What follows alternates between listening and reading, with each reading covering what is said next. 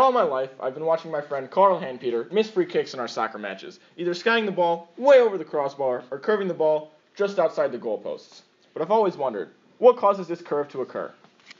Today we'll be discussing the Magnus Effect and Bernoulli's principle and how each of the two make an impact on spherical balls in flight, featuring our lab rats, Jad, Nick, and Ben.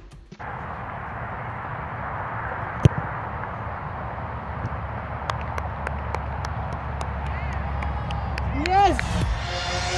Go!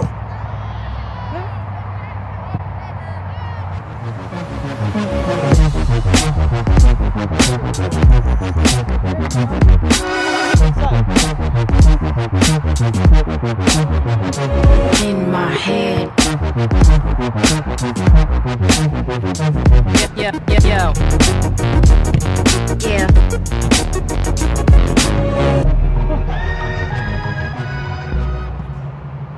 We'll now break down this principle and how it impacts the flight of the ball, using this yoga ball for a large-scale demonstration. Here we have the wind, notated by these two arrows, moving in this direction, and the ball is spinning in this direction and moving this way. There is a high-pressure area created above the ball and a low-pressure area created under the ball, and thus there is a downward force on the ball. The reason that a high-pressure zone is created is because the friction of the air on the ball draws the air to the top of the ball.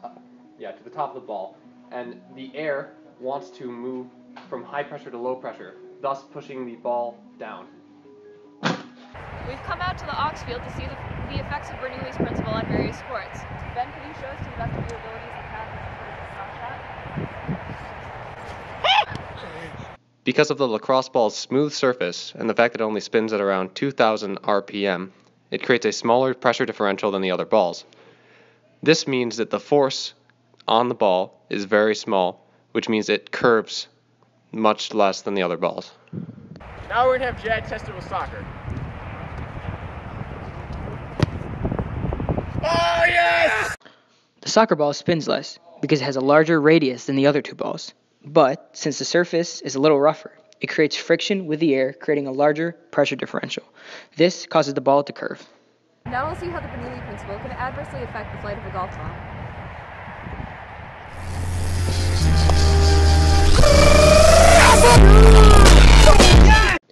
The reason that the golf ball curves more than the soccer ball and the lacrosse ball is because it has a much higher spin rate, over 2,700 rotations per minute. Additionally, it has a very small radius and a much quicker acceleration than the other two, and the dimples on the surface of the golf ball allow it to maintain its spin through the air. With this equation, it is easily seen why the golf ball has a greater magnitude of curve than the soccer ball. Although the soccer ball has a greater radius, which is cubed, the over double speed of the golf ball has a greater impact. Furthermore, while the soccer ball spins at roughly 700 RPM, the golf ball spins around 2,700 RPM and thus greatly increases the Magnus force.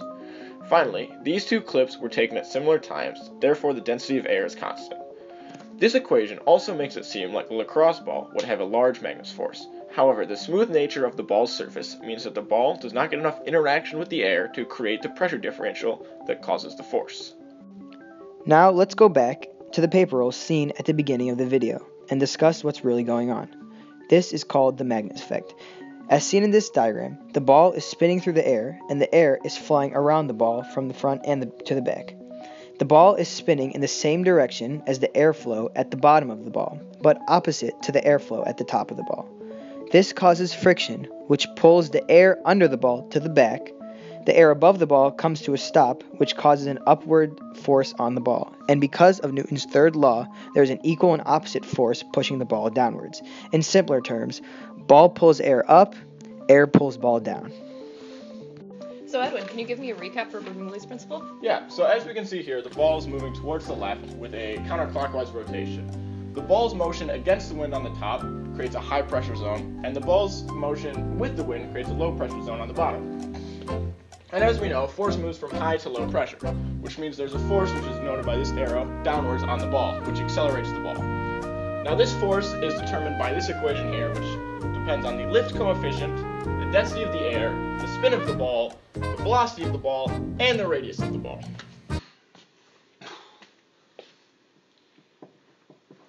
Hey Edwin, I'm really well informed on Bernoulli's principle. I can't wait to apply these concepts in my everyday life.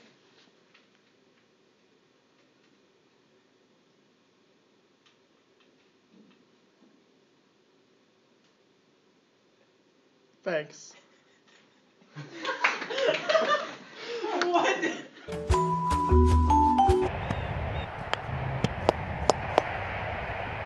God! Hello, darkness, my old friend. I've come to talk with you again. Because. Damn!